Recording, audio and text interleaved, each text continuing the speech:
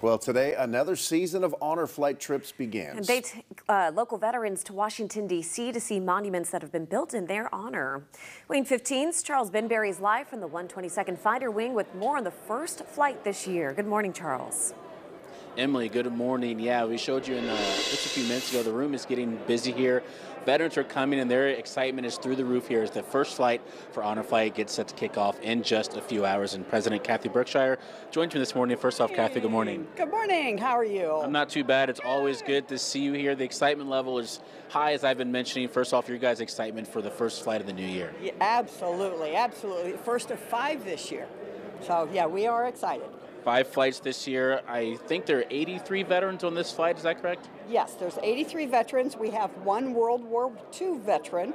We have 12 Korean veterans, 12 Cold War veterans, 57 Vietnam veterans, and 1 Iraqi freedom veteran with us.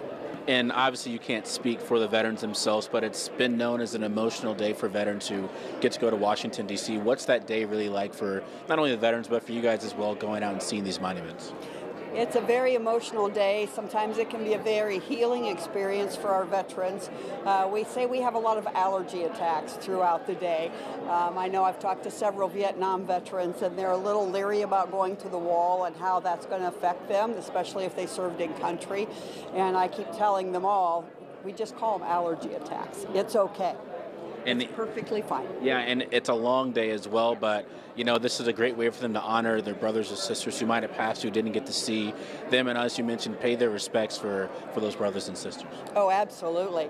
And we get to have a wreath-laying ceremony at Arlington National Cemetery for the Tomb of the Unknown Soldier, and we have our World War II veteran is going to be one of the 4 laying the wreaths. So we're real excited. And then we got about 30 seconds on the way back. You guys are not doing the welcome home. Is it still through Facebook, or how is that still working? Correct. Due to airport construction and limited parking, we're not allowed to have the big welcome home again, probably all this year.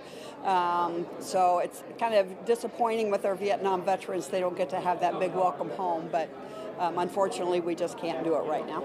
Well, Kathy Berkshire, thanks for joining me all morning long. Good luck with today's flight as well. Again, Honor Flight will be flying off just in a few hours, so the veterans here are getting ready. 83 of those veterans are going to be taking the trip to Washington, D.C., visit those monuments, and come back again. If you do want to welcome those veterans home, pay attention to their Facebook page. They'll have all the instruction that you need to have to welcome them home. But live at Honor Flight, I'm Charles Benberry, WANE 15 News.